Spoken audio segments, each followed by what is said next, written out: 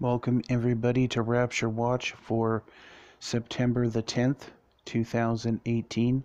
Watchman on the Wall William from Calgary, Alberta, Canada. And I hope all of you guys are having a blessed day in the Lord and also a good Feast of Trumpets, which we might start tonight.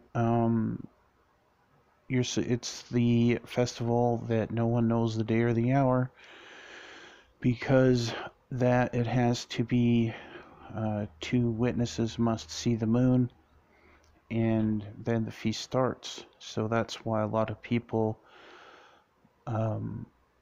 look towards the Feast of Trumpets as the feast that the bride could be called home. And I know last year I was absolutely convinced. Actually, that's not true. If you go and listen to the videos, I was quite reserved in saying,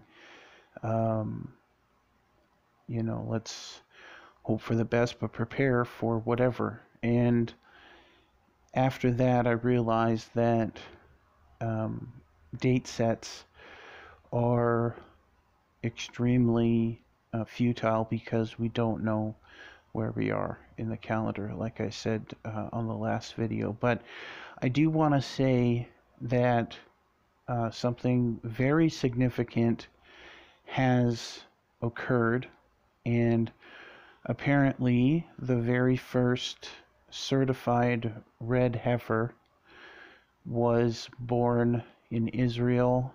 And to the Jewish people, regarding the temple, this is extremely significant.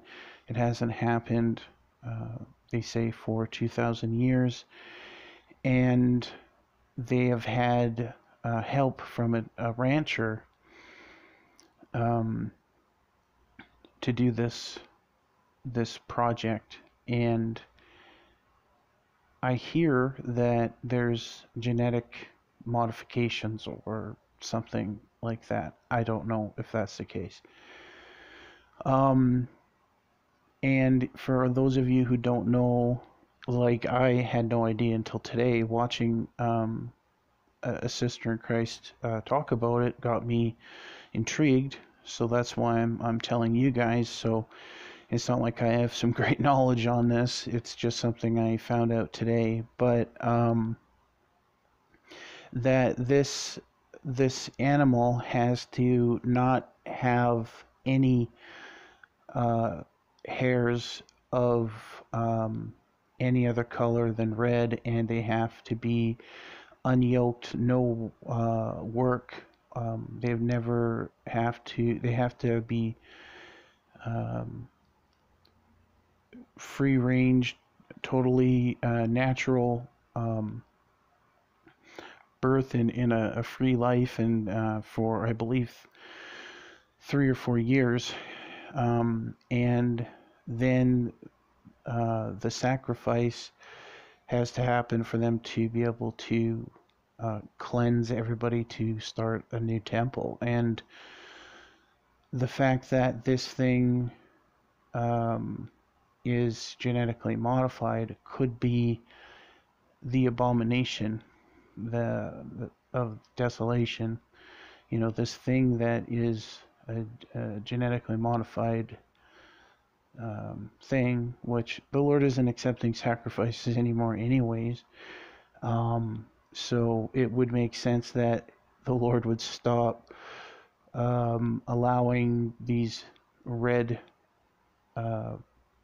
heifers to be born naturally, because Jesus is the sacrifice, and there is no more sacrifices. But we do know that in order for the Jews to come to repentance, they have to believe in this grand delusion, in this lie. And so part of it is this red heifer that has been certified, and the first one in 2,000 years, they claim.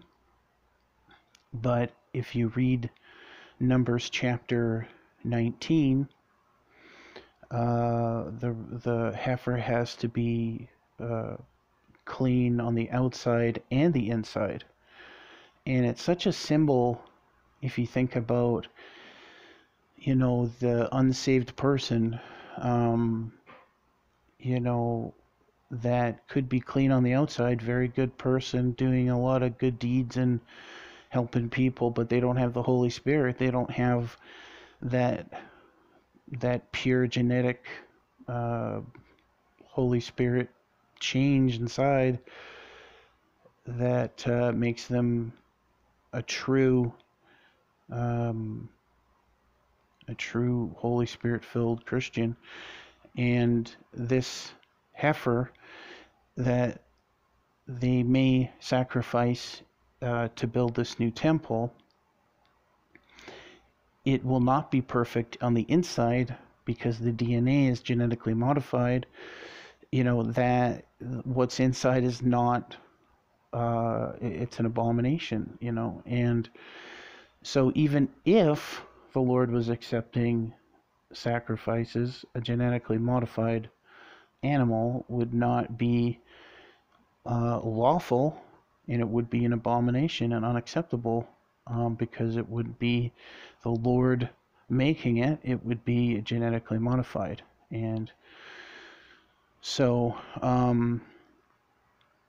Numbers chapter 19 is the where you'll find the rules of this whole ceremony. But we know that all of these rituals and ceremonies and even feasts, like the Feast of Trumpets, it's not for the Gentiles, it's for the Jews to lead them to the Lord and for them to come to the awareness of Him and to lead Him. That's what the law is there for, is to lead all of us to Christ.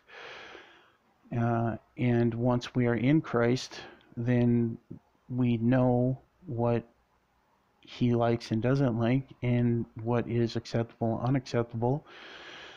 And we try as best we can to live that holy life, and we are weak in the flesh, and that's where He usually will always try and use us, is where we're weakest is where He will use us. So we can't boast because we're weak in it. I mean, Moses, he said, I think he had a speech impediment or a speech problem, and there was an issue there where he asked God, like, I don't know, why are you going to ask me? I'm not qualified.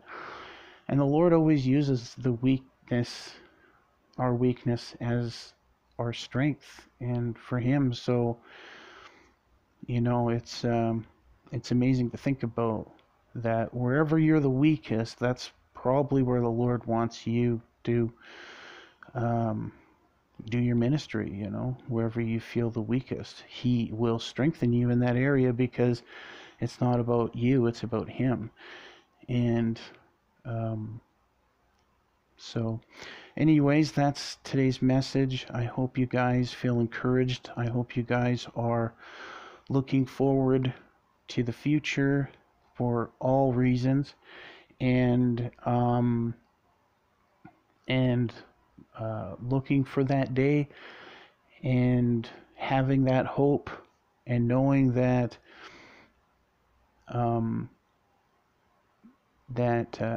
anything can happen, but we must realize that if nothing happens, because I know a lot of you guys are very excited about the people talking about the 11th, and I want you guys to feel the same every day. He said when you're not looking, that's when He's going to come. So let's be prepared every day, and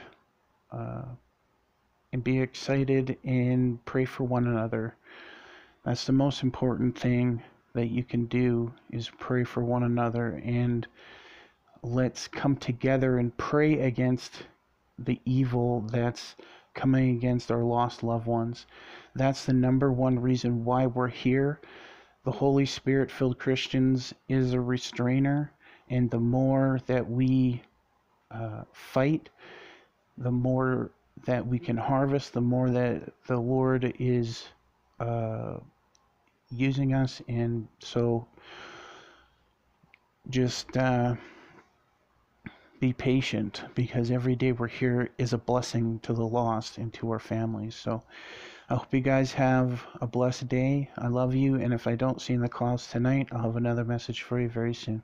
Peace be with you.